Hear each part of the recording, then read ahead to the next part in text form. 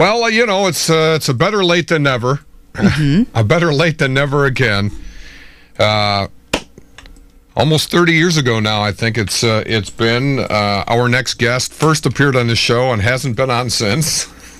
We'll find out why, maybe.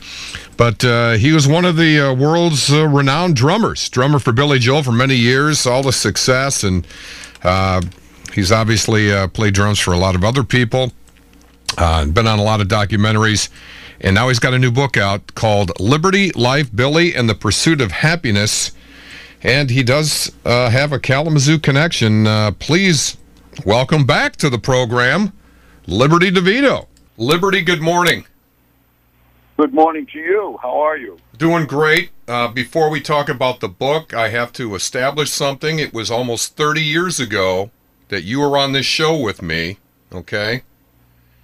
You were coming to Kalamazoo to do a drum demo at Joe Stout's shop.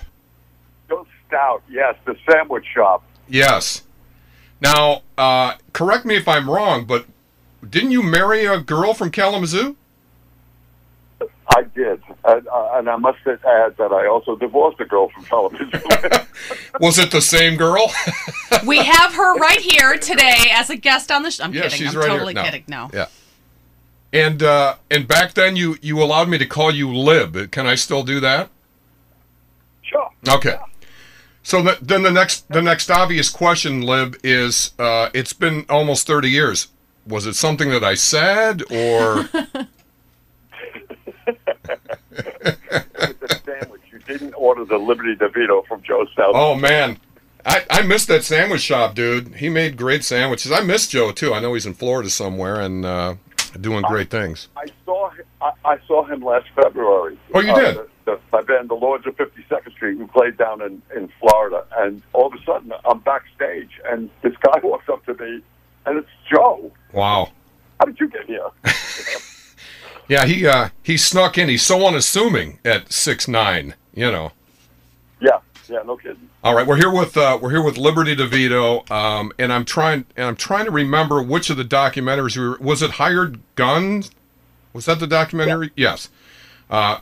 Great documentary, and it sort of showed us a lot about what it's really like to be in rock and roll and where the control lies, and knowing you.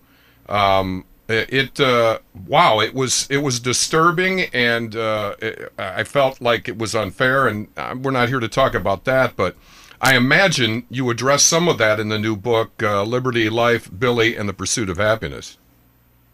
Yes, I do. Back at Hired Gun, nobody knew my story, what had happened with me and Billy. And Hired Gun, and just like nobody knew Kenny Aronoff's story with John Cougar Mellencamp. Yeah.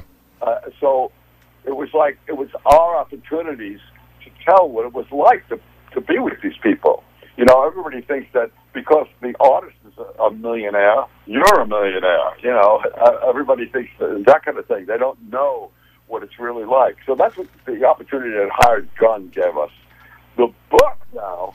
It's me, my life, and how I got to the point of playing on 23 of 24 Billy Joel top 40 hits, and how I played on all his Grammy hits, and how we had the falling out and then reconciled at the end. I see. All right. We're here with the man, the myth, the legend. We loved him for years. Liberty DeVitto. Liberty, Life, Billy, and the Pursuit of Happiness is the book. One of the things that startled me and many people that I know after watching, or at least finding out about that, is we talk about income inequality in this country. That may be the most drastic income inequality anywhere. Yeah, it is. It's a strange business to be in. Believe me, if you don't have the passion for it, and if you're not strong enough to take criticism and things like that, and you have to, bow down to this almost mega god that's name is on the billboard. Yeah. If you don't have the strength to do that, you shouldn't be in the business. Yeah, and unfortunately the business is riddled with people like that. And you know, you have to have an ego to do it. And then what happens is the ego gets fed and gets out of control, and then they forget where they came from. So, you know, was it a surprise to you that he went that way, or did you see it coming? And you know, I mean, what was the deal? Well, there's so many people around Billy and any artist like that they find the opportunity to take things without asking that way. And, so I saw him get screwed many times, and you know, it's like, how much of that can you take? And when he had to take stuff back from us, like royalties and percentages of the gross, and put us on salary.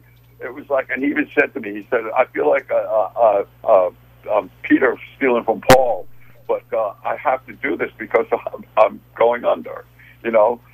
And that's what the book is about, too. It's about how now, at my older age, I can understand him more, and I look back at reasons why he did what he did. You know, and you got to understand that this guy was the biggest single artist almost ever, and he's under the pressure of writing songs. He's under the pressure of performing the songs, playing piano, singing, and I'm the drummer. You know, it's like it depends on me to help him with the songs, and I should understand how he feels. Well, Yeah, but I mean, you know, and I've learned this from the documentaries and reading other stuff. But without you guys, and without you in particular, these songs would not have been the same. I realize he's got to write them and perform them, but the input that you guys had is immeasurable. Oh yeah, we did. Ringo was in the Beatles. I played Billy Joel. But in the studio, what was the difference between what I did and what Ringo did? We did the same thing. We enhanced the song. We played the parts. We made up the parts. So, but Ringo got to share the wealth with it because he was in the band, the Beatles. Yeah. You know, we're just like hired help, us guys. Yeah. We didn't. Yeah. And don't get me wrong. I did put my girls through school and raise families. You know. My ex-wives live very well. And one of them is living very well here in Cal. No, I don't think that's a good. No. Listen, man, I know it's been almost 30 years, and I've been waiting to talk to you after watching the doc and reading the stuff, and I can't wait to read the book. It's Liberty, Life, Billy, and the Pursuit of Happiness. It's a must-read. Amazon.com, HudsonMusic.com. You can check it out. And man, just hang in there, stay well, and we can't wait to talk to you again. Well, thank you so much.